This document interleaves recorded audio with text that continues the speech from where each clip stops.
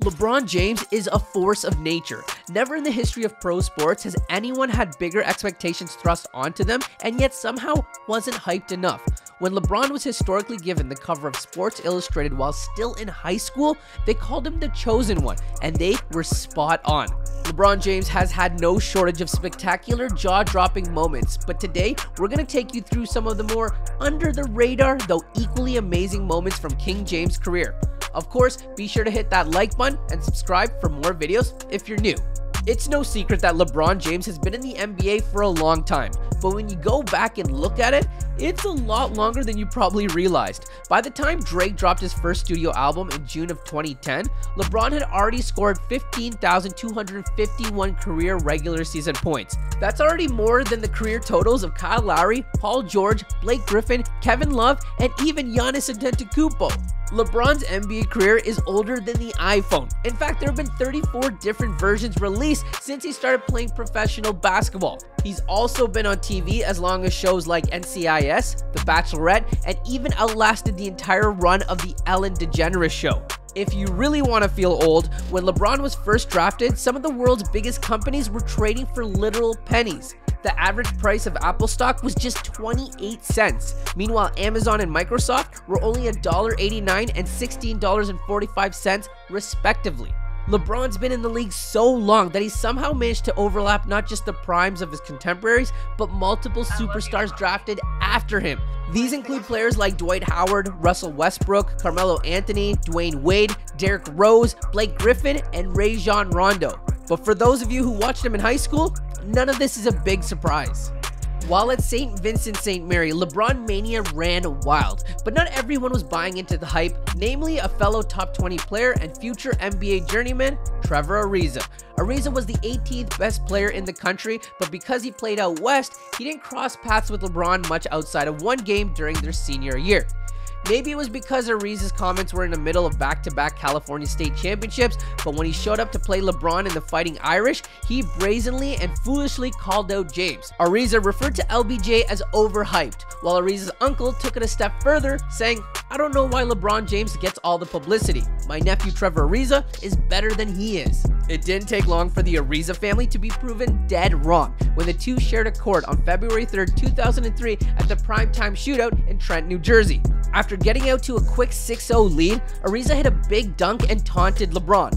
Like magic, LeBron flipped a switch. James scored 18 points in the first quarter, and then by the half, he was up to 35. James finished the game with 52 points and would have outscored the Comets by himself had it not been for a garbage time 3. The Fighting Irish won in a 78-52 blowout. James went 21 for 34, including 6 threes, while Ariza ended the game with just 12 points. A defeated Ariza had no choice but to give the man his props, saying, "There was nothing we could do." While Ariza may have not believed the hype, there was one man who knew this kid had something special, and that man is Michael Jordan. Back in 2001, Michael was planning to make a comeback to the NBA, so to help him get back in game shape, he held secret scrimmages with some of the biggest names in the NBA. Guys like Paul Pierce, Penny Hardaway, Jamal Crawford, Tim Hardaway, Juwan Howard, Ron Artest, Antoine Walker, and a 16-year-old LeBron James. LeBron didn't expect to see much game time since these guys were some of the top players in the NBA. But after a few hours, some of them got tired. LBJ got his chance to play against his idol. Speaking about this day on Uninterrupted, Braun and company recounted a story of MJ hitting a game winner over Antoine Walker and MJ saying, "That's why they pay me $33 million to do this." James must have left a good impression on Jordan because this wasn't the last time he'd score an invite to an MJ event. A few years later, while he was a rookie in the league, James was invited to an MJ camp in Santa Barbara, where this time the two played pickup on the same team. Shocking absolutely no one, MJ and Braun didn't lose a single game. LeBron's high school career was as storybook as it gets. He finished with a nearly perfect 101-6 record, 3 state titles, 3 consecutive Mr. Ohio awards, and 2 consecutive Gatorade National Player of the Years. But did you know he actually suffered a broken wrist injury? During an AAU basketball game in his junior year, he broke his wrist and had to miss 6 to 8 weeks. While it wasn't a devastating injury in the grand scheme of things, it did force him to stop playing football, which he unsurprisingly was also amazing at. As a sophomore wide receiver, he earned first-team All-State honors and was even being recruited by big D1 programs like Notre Dame. In his 2 seasons of high school football, James had 103 catches for 2,065 yards and 23 touchdowns. A lot of professional athletes and scouts think that LeBron could have played in the NFL. And honestly, we wouldn't put anything past LeBron. But then again, it's hard to argue with his chosen career path. While LeBron trains tirelessly to keep his body in prime physical shape, that's only part of what makes him so special. Genetics only gets you so far in this league. To be truly great, there's a mental component. What's your basketball IQ? How do you prepare for games? Based on what his opponents have had to say, in this department, LeBron James is truly untouchable. While on JJ Redick's podcast, The Old Man and the Three, DeMar DeRozan shared an unbelievable story about just how prepared James was for a game. DeRozan said, "I remember it was a play we was trying to run and one of our teammates forgot to play and Bron told him to play. Like, it was some crazy shit. We calling a play and the Raptors teammate was like, what? And Bron told him what our play was." Former Cavs GM David Griffin backed up DeRozan's story while on the Bill Simmons podcast saying, "I was in the gym when I watched him on the floor against Toronto tell Patrick Patterson where he was supposed to go on the play they had called out of a timeout late in the 4th quarter.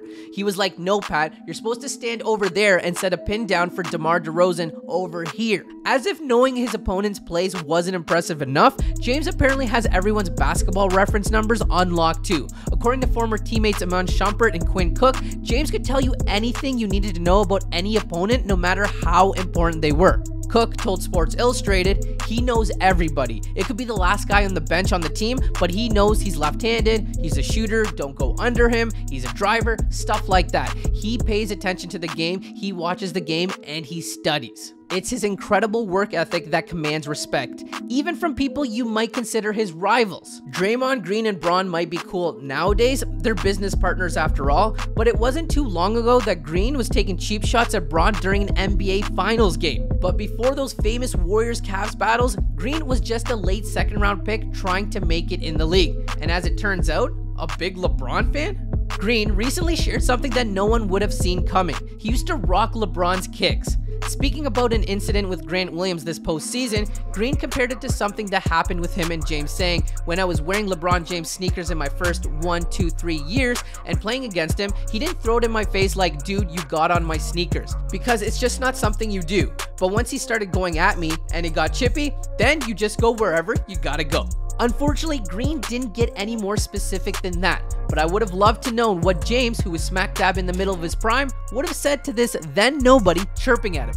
What LeBron James is doing right now is historic. Only 8 players in NBA history have played more seasons than LeBron James, but none of them have maintained the high level of play as he has. While Vince Carter's #1 for seasons played at 22 because James has had so much postseason success, he's actually already passed Vinsanity in career games, 1,632 to 1,629.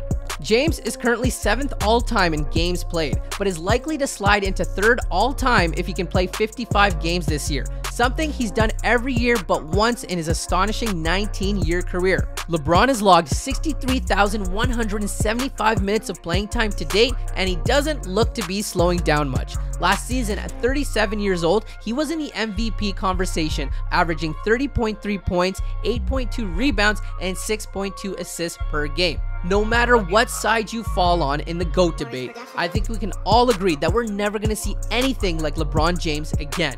If you enjoyed the video, be sure to drop a like and of course subscribe for more videos if you're new.